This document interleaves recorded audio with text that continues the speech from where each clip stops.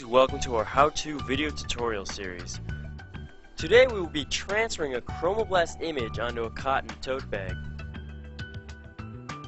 The following items will be required for this process: a cotton bag, Sawgrass ChromaBlast inks, 2 sheets of protective paper, we suggest newsprint, ChromaBlast media, and scissors.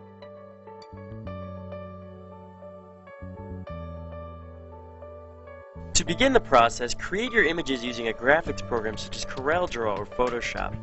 Be sure to check with the manufacturer of the substrate to see if there are templates available to aid in the setup. When sending the design to the printer, use the proper settings in your Sawgrass color management software to ensure the best quality.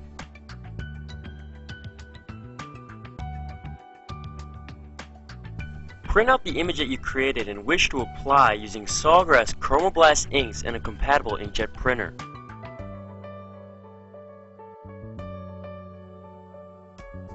Set the temperature of your press to 375 degrees Fahrenheit. Adjust the pressure to high, which is approximately 60 psi. Lastly, set the timer for 35 seconds. Once the heat press has reached 375 degrees Fahrenheit, you are ready for pressing. Place a sheet of protective paper onto the bottom plate of the press.